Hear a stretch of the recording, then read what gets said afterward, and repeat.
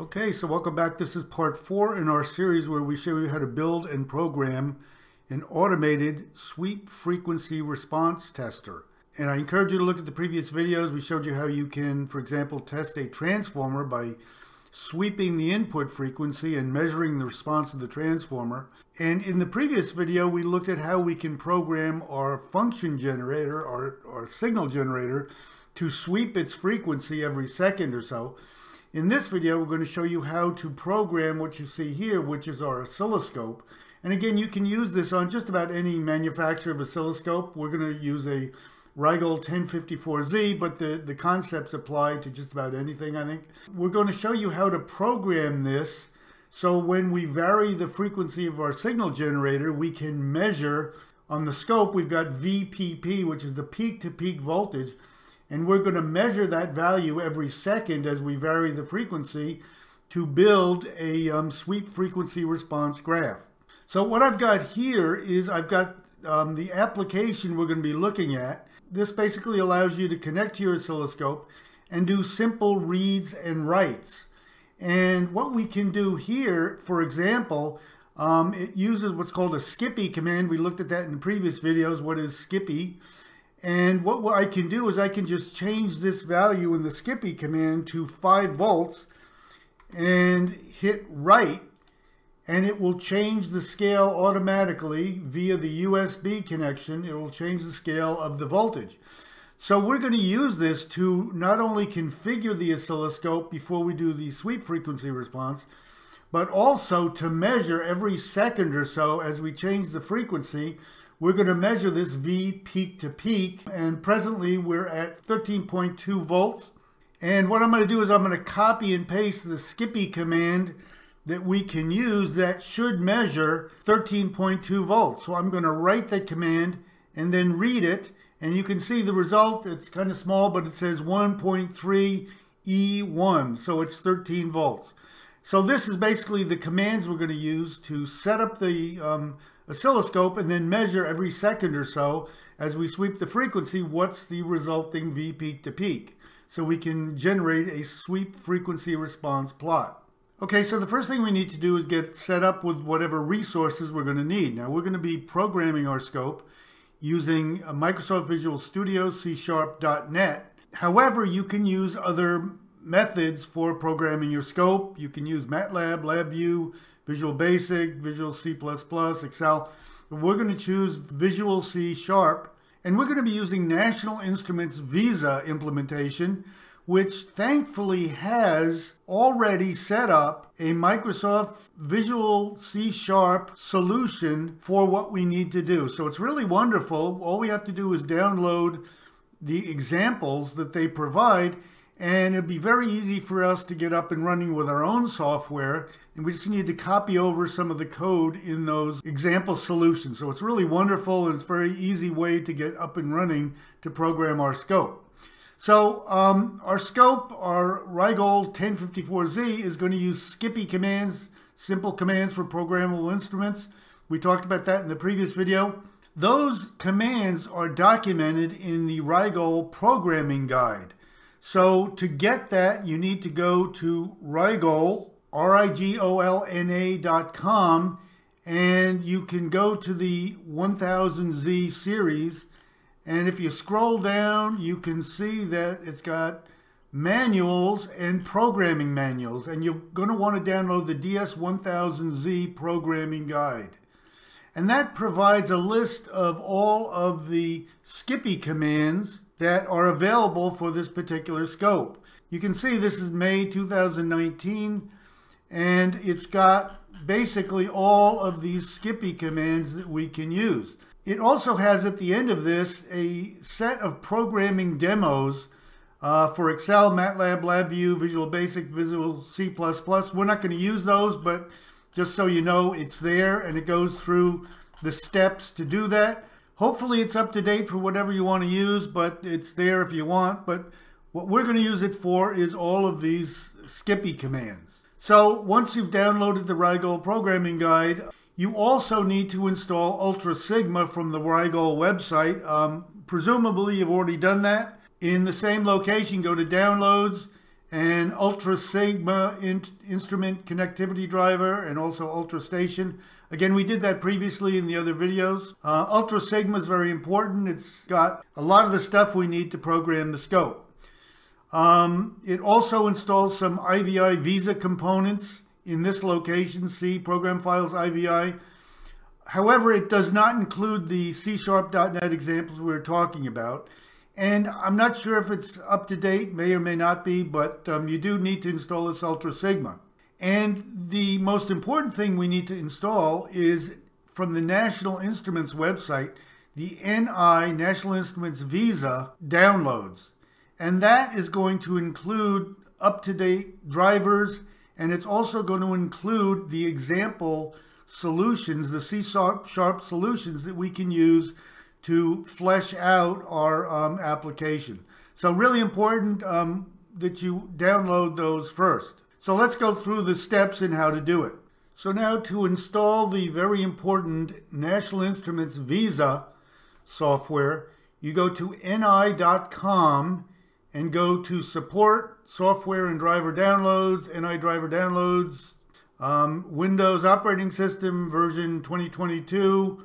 And what you can do is hit download, and then you'll run this package manager, and it will ask you what packages you want to install. I've already got it installed, so it's not going to do anything, but just go through and see what packages you want. You can install C++, you can install all kinds of things, but select what you want, and it's going to take a while to install, but that will give you a lot of the Visa software plus the examples that we're going to be using.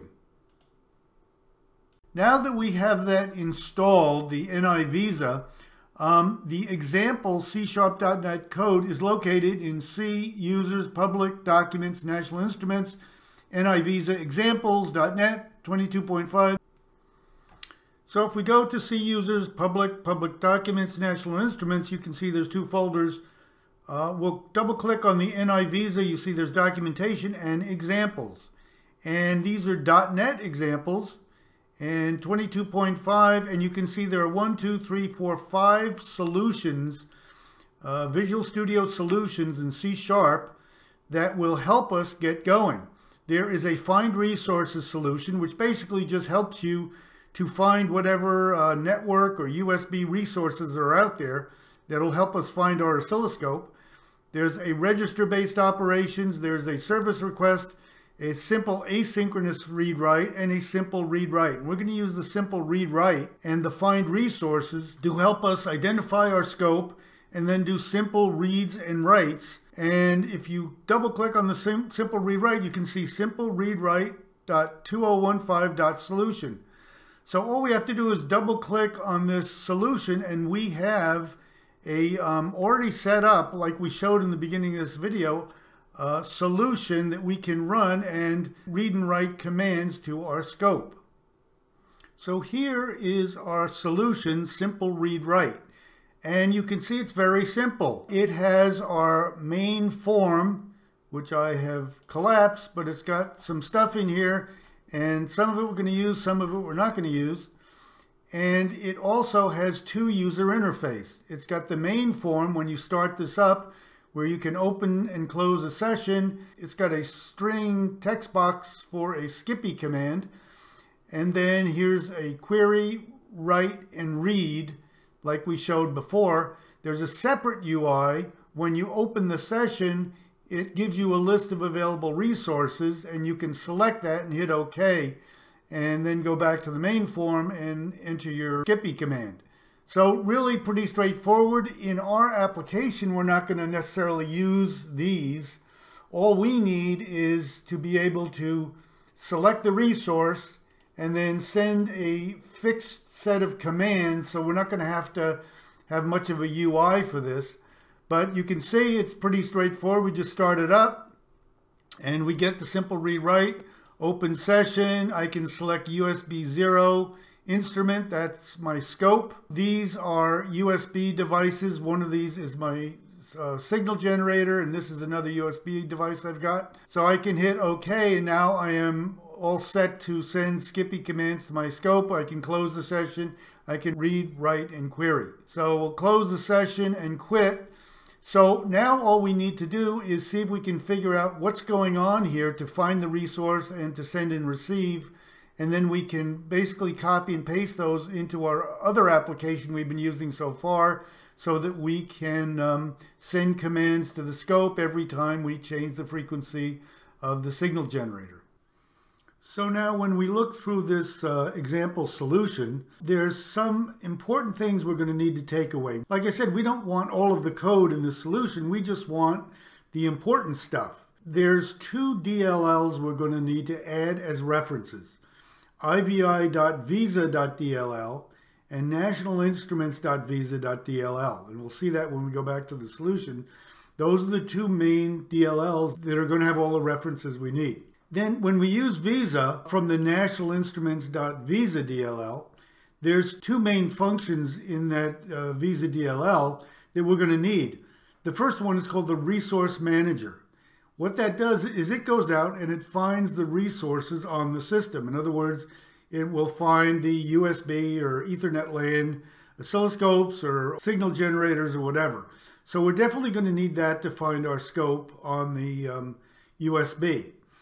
Also, we're going to need the message-based session. Again, that's a Visa function that provides access to reading and writing from our device. So you're going to see in the code, there's a resource manager to find the resources and a message-based session to read and write to them. And also in this code, what they've done is they've added a class called Select Resource. And that includes the UI where you click on which resource you want to connect to. And it's going to use this resource manager. So we're going to have to look at this resource manager, message-based session, and the select resource class and extract the code that we're going to need. And again, we're going to have to add these DLLs.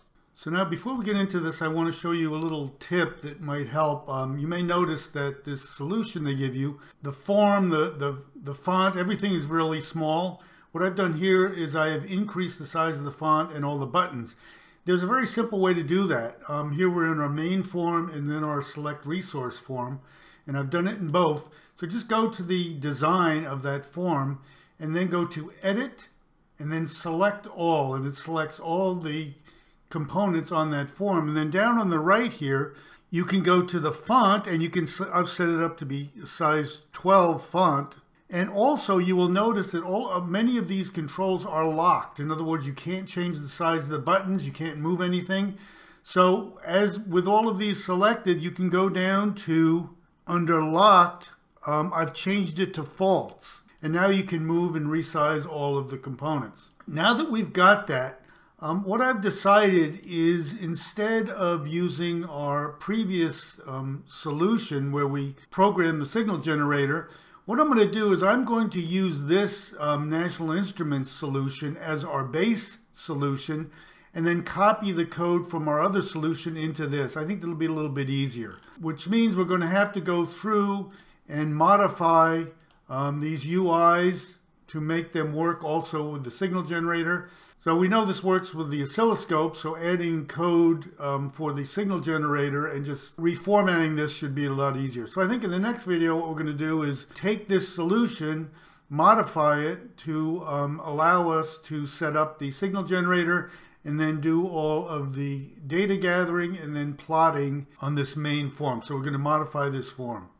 Okay, so that's it for this video. If you like any of these videos, I encourage you to hit the like button, subscribe, hit the bell notifications, and most of all, please let others know that we're here so we get some views. Really appreciate it. Otherwise, take care. Have a really good day. Thanks.